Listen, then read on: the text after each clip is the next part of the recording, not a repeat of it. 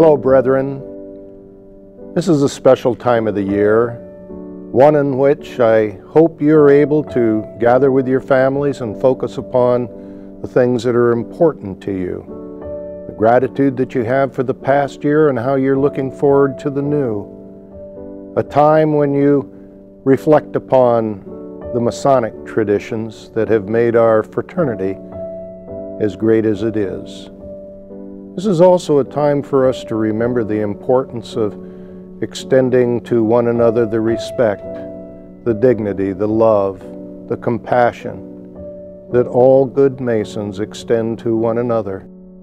It is that time of year to embrace each other and say, "Happy holidays, my brother. May peace be with you and your family."